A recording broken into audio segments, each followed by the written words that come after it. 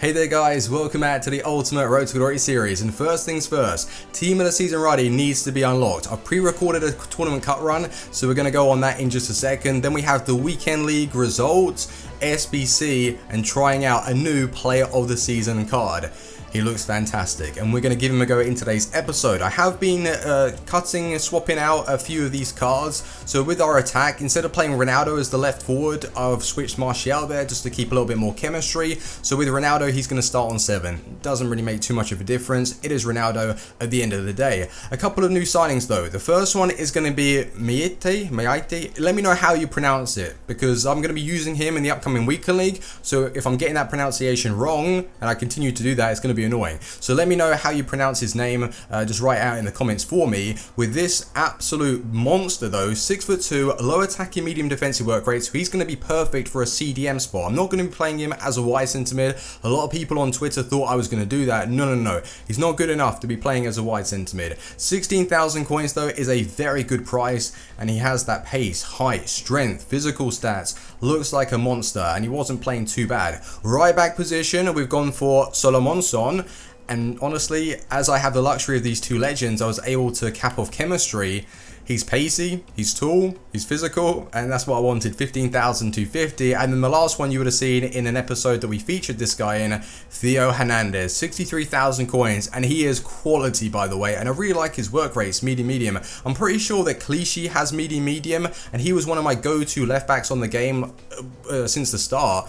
I loved him, and yeah, this guy is very good with those physical stats. And there is also good reason why Hugo Lloris isn't with us right now. Yeah, we may have used him in an SBC that I will show you in just a second. But anyway guys, let's get into the Weekend League. No, let's not get into the Weekend League. Let's get into the Daily Knockout Tournament, and then we'll go into the Weekend League, and I'll tell you how I got on. I just want to show you exactly the way I'm playing this side, because a load of people were saying, oh, so if you're using Modric and Martial, who's playing Cam? Well, it's going to be Modric, because Martial is more or less like a striker over Modric. I prefer with that dribbling, the passing. He suits that position a little bit better. And I am using Kante as the left centre mid. So here we are. That is exactly how I use the team.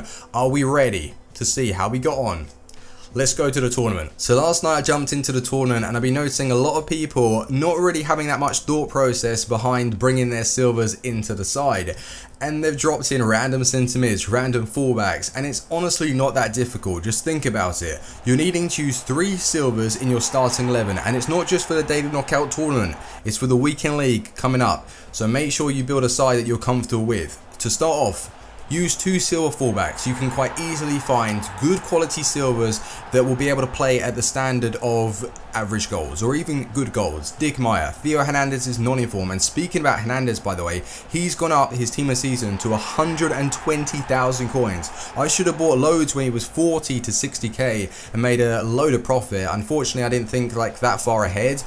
I wouldn't have believed his price would have gone up that high though. Like 80, 90,000 coins seems to be a bit of a cut-off point for me. 120 is ridiculous.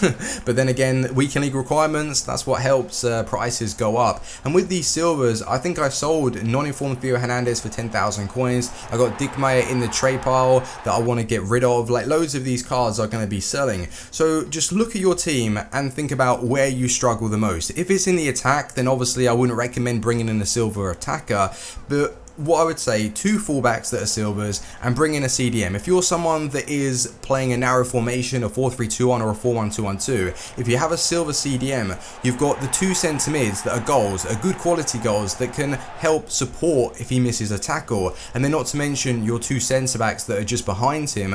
So I like that, to be honest. And in this team, we're using the silver CDM from France. I can't remember his name exactly. He's a pretty beastly player. He definitely has the pace and the strength. Obviously he's going to be a silver, so he won't be on the level of Kante and Rudhullet. He's not doing a bad job though, and I like the balance that I brought to this team right now. The right back is solid, he's 6 foot, just quick. That's what you really want.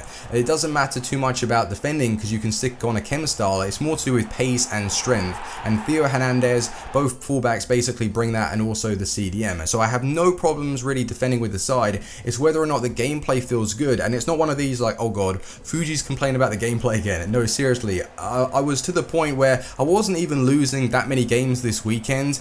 It wasn't enjoyable to play. Usually the weekend league isn't enjoyable anyway because it's stressful, you're needing to win the games, but sometimes I do like the competitive aspect of things, and if I can't pass, I literally couldn't play a switch, couldn't pass, couldn't tackle, I couldn't do anything. It was unplayable.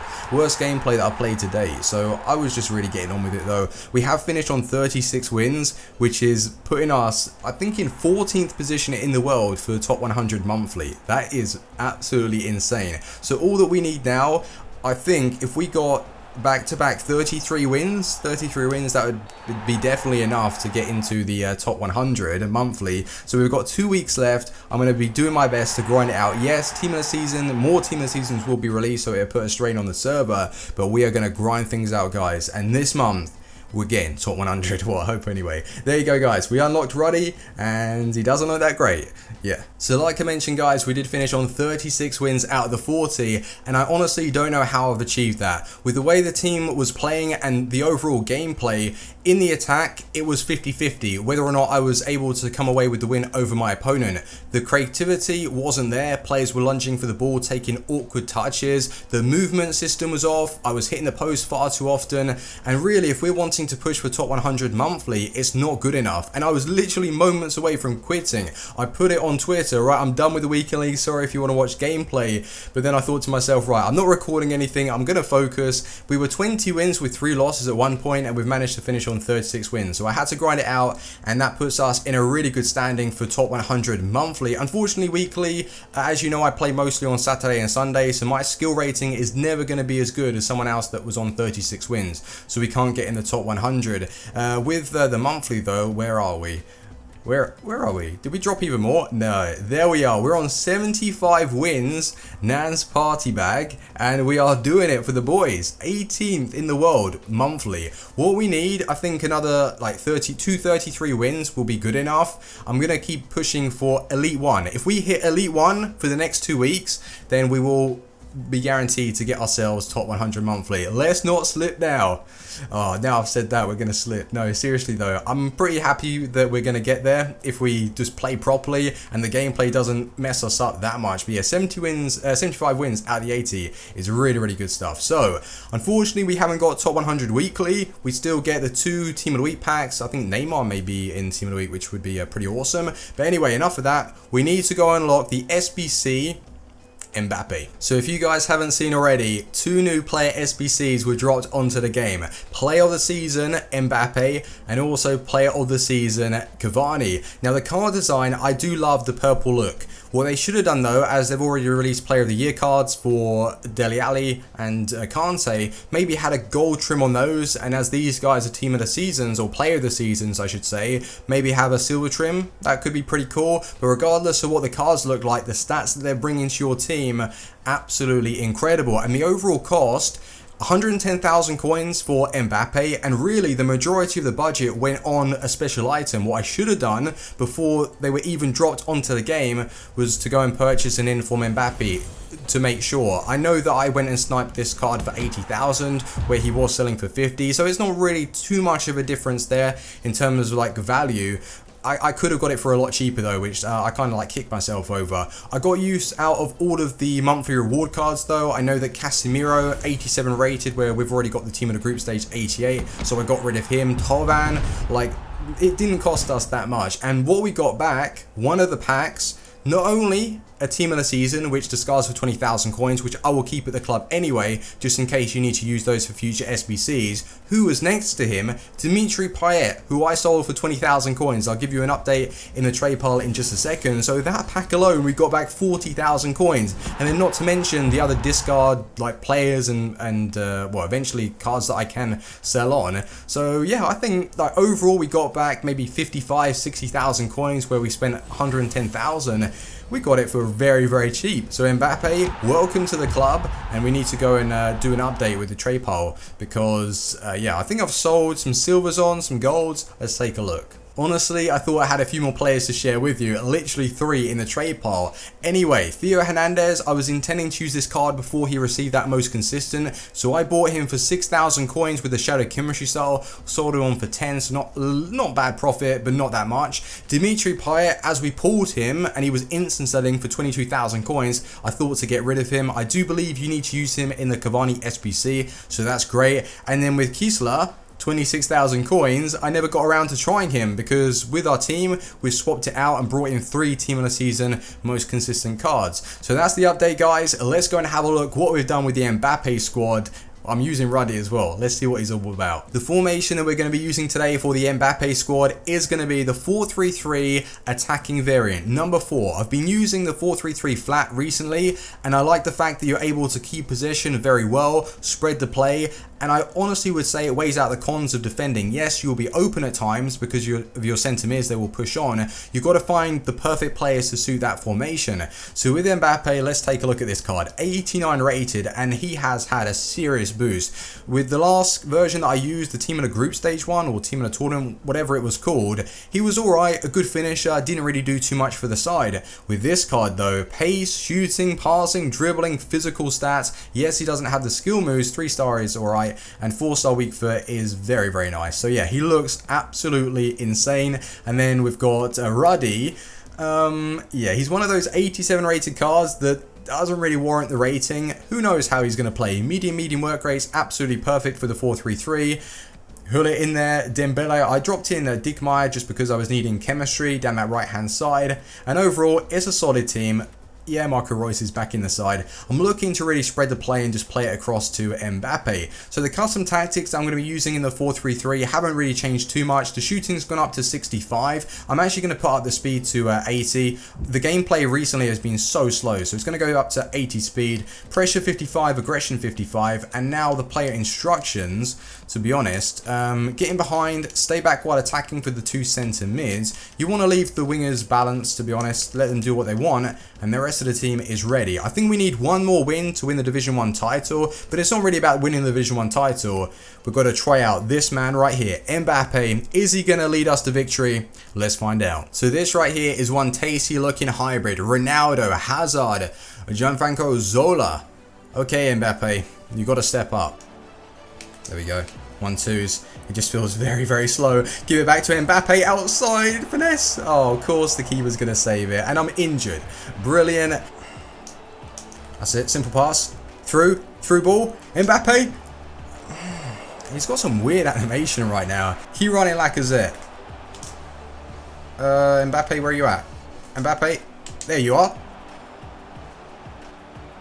Mbappe. Run. That's it. 4-star weak foot. Can it come into play? Across goal. Another save from De Gea. Most of these shots that I'm taking on with Mbappe keep going straight down the middle of the goal. And I don't know what's happening there. Let's get that first goal with Hullet.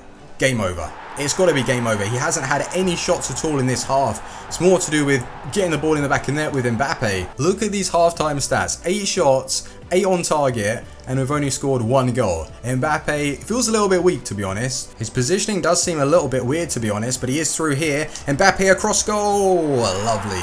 Good finish. He's taken a lot of shots on in this game, though, so the return hasn't been that good. And the 87 physical, I don't know where he's getting that from. He does feel weak. In the middle we go, over the top to Mbappe. It's got blocked. I couldn't even play a switch. It was literally running with Mbappe instead. It's so bad.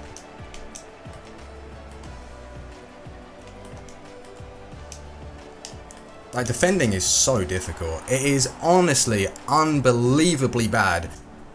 There we go, through ball. Well played, Mbappe. Back heel, finesse. Another shot that's gone straight. 2-1 it finished, and it turned into a game where I had to grind out, really. I was dominating him in the first half, had so many shots with Mbappe, couldn't find the back of the net. Eventually he scored. His finishing, it seems to be aiming straight down the middle of the goal instead of like far corners. We'd have to play another game. This time we are facing the wide 4-1-2-1-2 formation. So you're going to be thinking right now, what is Fuji doing? Has he made a mistake? This shouldn't be here. Where's the live portion of the video? Well, it would have been live. Unfortunately, I went into the match and I looked over at my audio recording and it started to freeze, frosted over, and it said not responding. So I waited. and I was waiting, still didn't respond. So basically the first half of that match was missed, didn't have any audio recording. So I've completely scrapped it, and I'm going to show you the highlights as it won't look as bad, hopefully anyway. So yeah, apologies for that. But with Mbappe, what a game to miss. He turned up, it finished 4-2. He was scoring goals left, right and centre, and honestly, I'm gonna say though, he's not that strong. In the first game, he was getting barged off the ball. In this game, he was 87 physical. Where are these stats coming from? So I wouldn't advise playing him in a 4-3-3 as a lone striker because he just doesn't have that strength. I would recommend having that secondary striker doing the 1-2s and really playing to his strengths. He is quick and he's got a decent shot. Well, in the last game, it really did show. I'm going to play a few more games with him though. Not in today's episode. I'm going to scrap this. I don't know what is happening with my computer. I can't wait until I get the new one sent because yeah, it's just absolutely messing up. Before it finished, guys, do apologize for that. Let's go back into the team. So you guys would know this already, as I'm going to record over that gameplay. Well, that's what I'm intending to do anyway. I went into the match, looked over my audio recording, and for whatever reason it stopped and it wasn't responding. So I had to wait for that to then respond again. So I'm completely scrapping that last game, and that is where I'm going to end today's episode because I don't know what's going on with my computer. And speaking about computers, I've ordered myself one. I'm going to be ordering myself a new one tonight. I've put it all together, built it, and it should be coming sometime next week. So fingers crossed it arrives, it works, and I will be able to produce 1080p 60 frame per second videos, and it will just add to the content as well. So hopefully you will enjoy that. And Mbappe though, in the last game, he really did turn up. 4 goals for him, good finishing as well. And I can't really give you my overall opinion because I've only played the 2 games. I will be using him a lot over the next couple of days though. So in the future episodes on the Road to Glory, we will see how he's been playing for us. His strength doesn't feel that great. His finishing is good though. So yeah, we'll have to give him a go. And really, yeah, it wasn't really that special. So anyway, guys, if you have enjoyed today's episode of the Road to Glory, make sure to leave a like. Are you going to be unlocking Cavani or Mbappe? Let me know in the comment section, and I will see you on the next episode. Team out. Peace.